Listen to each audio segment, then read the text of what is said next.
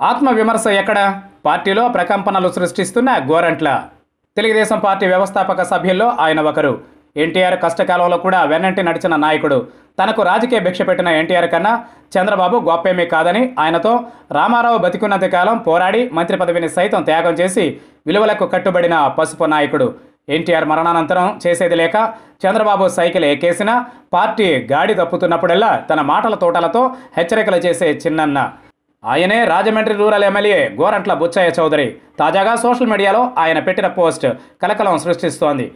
ఎన్నికలకు ముందే పార్టీలో జరుగుతున్న అరాచకాలపై గోరంట్ల బుచ్చయ్య చౌదరి బాహాటంగాను పార్టీ వేదికలపైన అంతర్గత సమీక్షల్లో చంద్రబాబును పదే పదే హెచ్చరించారు.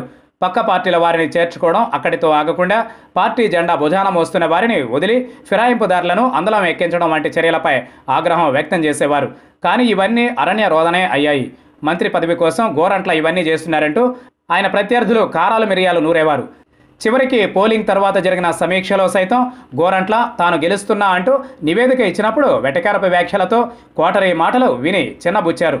ఇవన్నీ మనసులో పెట్టుకున్న గోరంట్ల కడుపులో ఉన్నది కక్కేశారు. మొన్నటి ఎన్నికల్లో ఘోర పరాజయానికి బాధ్యులెవరు?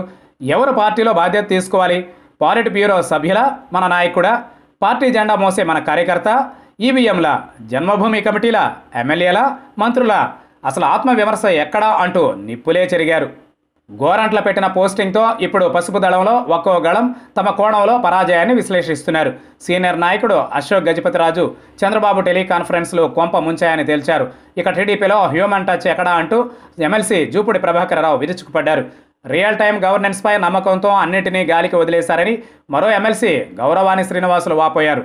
ఎన్నికల ముందే స్పీకర్ కోడెలపై జనాగ్రహాన్ని గుర్తించలేకపోయామని దివ్యవాణి తన సందేశం వినిపించారు. తాజా ప్రభుత్వం పెట్టబోయే కేసులు, టీడీపీ వారికి రావాల్సిన బిల్లులపై లీగల్ సెల్ అండగా నిలవకపోతే కష్టమేనని బేదా రవిచంద్ర తన ఆవేదన తాను చెప్పుకున్నారు. ఇలా కరుణుడి చావుకి కారణాల్లా టీడీపీ ఓటమికి దారితీసిన పరిస్థితులపై గోరంట్ల సొంత పార్టీకే ఆత్మవిమర్శ పేరుతో కర్రు కాల్చి వాత పెట్టేశారని ఆ పార్టీ వర్గాల్లోనే ఇప్పుడు హాట్ టాపిక్ నడుస్తోంది.